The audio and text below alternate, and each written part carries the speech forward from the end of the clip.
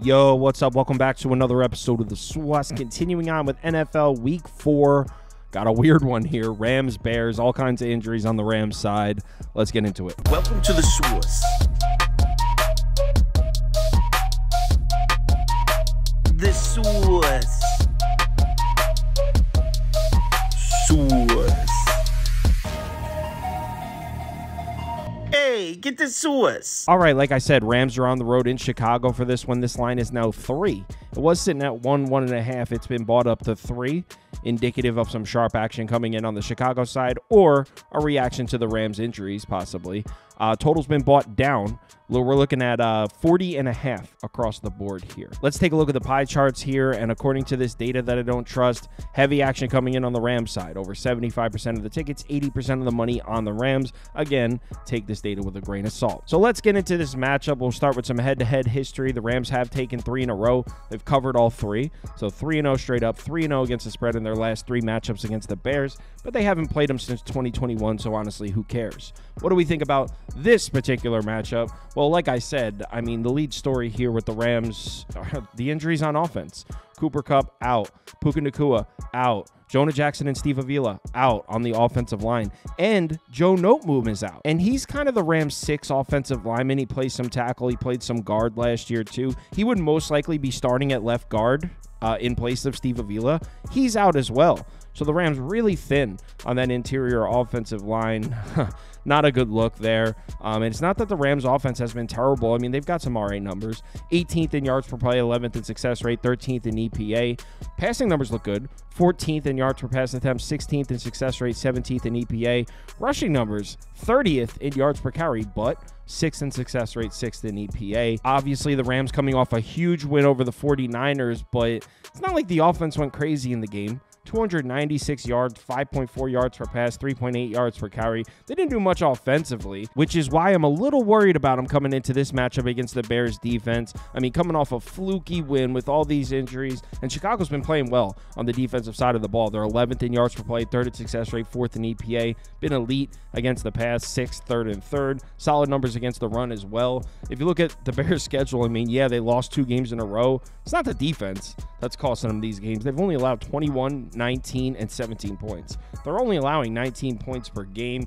Pass rush looks good. I know you look at this graphic here, it only says 10th in pressure rate, 8th in pass rush grade, but honestly, their last 2 games were against the Texans and Colts. Those are 2 pretty good pass rushes, and the Bears were still able to generate pressure at a 30+% rate against those 2 teams. Now they're matched up against the Rams, and that offensive line, not only is it injured as hell, but they were struggling to keep Stafford protected before the injuries. I mean, they're 23rd in pressure rate, 32nd in pass blocking grade, 23rd in adjusted sack rate. Last week against San Francisco, Matt Stafford was pressured on 46.4% of his dropbacks. That was 6th most in the NFL last week. And Matt Stafford's actually been struggling with pressure this year. I mean, obviously he's aging. Yards per attempt look okay. I mean, he's still making some plays, but 57.4 passer rating when pressured. Turnover worthy play rate, 6.8%. That's 33rd amongst qualified quarterbacks. Also 25th in pressure to sack rate. So he's taking a lot of sacks as well. Don't have a ton of faith here in the Rams protection, in the Rams pass protection in Matt Stafford. Bears pass rush is coming. It should be able to get home, and Stafford against pressure is a little shaky right now, especially without his receiving weapons. That being said, I do think it's a good spot for Kyren Williams. We really haven't seen it yet this year. 54 carries, 164 yards, just 3 yards per carry. But the thing is, I really don't know what I think about this Bears run defense. I mean, last year, look at the top half of this graphic. From weeks 1 to 9, 1 to 10, this was the best run defense in the NFL. But then look at the bottom half. Look at from week 11 on.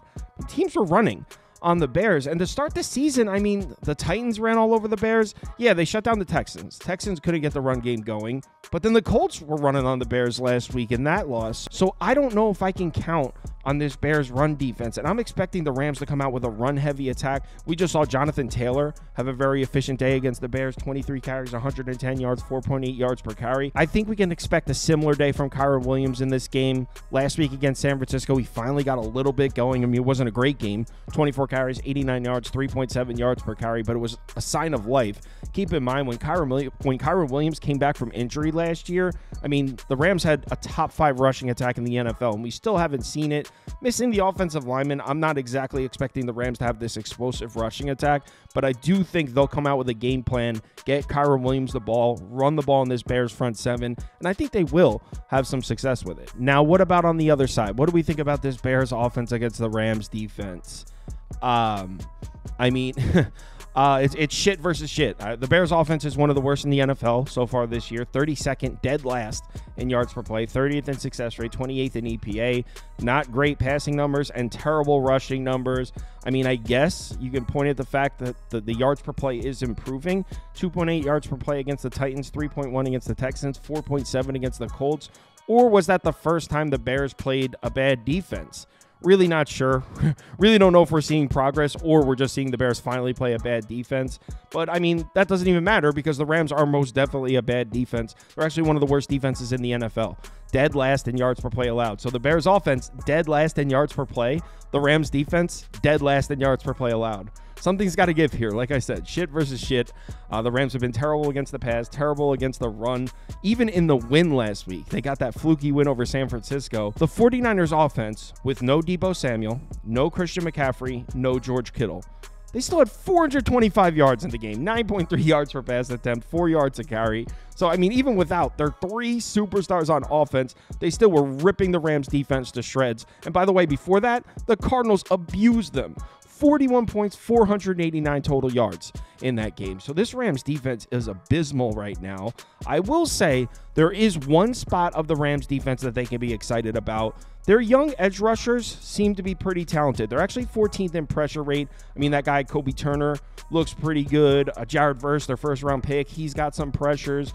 There's another one, Byron Young. He looks pretty cool as well. So the Rams have a very young defensive front, and a couple of their edge rushers do show some promise. So they are capable of generating a little bit of pressure. But the Bears' offensive line has actually been good in that department. They're actually 15th in pressure rate allowed, 11th in pass blocking grade. They've been giving Caleb Williams time. That hasn't been Caleb Williams' problem.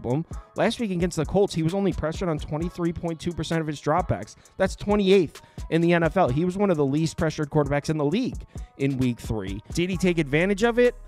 I mean, not really. He dropped back to pass 52 times in the game. 52 dropbacks. Completed 33 passes, 363 yards, 2 touchdowns, 2 picks, an 80.8 passer rating. Not going to lie, I know this is the first time we've seen Caleb Williams put up some fantasy football stats, but that's not a good game against the Colts defense, which is terrible. Now, again, he's seeing another terrible defense, but I don't know if I trust Caleb Williams to win a game by more than 3 points, which is why I have to be on the Rams here. I didn't bet it yet, but if it's a full 3, there's no way. I know the sharp side is Chicago here. I know a lot of sharps are taking the Bears. They probably got in under 3. I will not lay 3 points with the Bears, not with this offense right now. So it would only be Rams for me at 3 or more. I actually did place a bet in this game, though. I have a prop. I don't place many prop bets, not a big prop guy. I did bet Kyren Williams over 18.5 rush attempts. Again, I'm not huge in the prop markets, but I think it's pretty obvious. If there's one thing I can hang my hat on in this game, Sean McVay's coming into this one with a run-heavy attack. I mean, they don't trust their offensive line right now, certainly not in pass protection. The Bears' pass rush is pretty good, and they're shaky against the run, or at least they've shown they might be vulnerable to the run. So I trust Sean McVay to come into this game with a run-heavy attack. So Kyren Williams over 18.5 rushing attempts. That's the bet I have. As far as picking a side, Rams plus 3 for me as long as it's 3 or more. If you'd like to see all the bets I currently have open, head over to KyleKirms.com and click on Open Bets. You'll see all mine as well as everyone on the staff here. Also, if you sign up to Sauce Network Plus, it comes with access to the Discord, and you can participate in the weekly betting league. $150 on one of these trophies go to the winner every single week. So if you're interested, head over to the website and sign up. Let's have ourselves a good one. Live shows, college football Saturday, 10 a.m. up to kickoff. NFL Sunday, 11 a.m. up to kickoff. We'll be live for 2 straight hours going through the whole slate, or for college football as much as we can. Let's have ourselves a good one. Remember to bet responsibly. Talk to you in the Discord.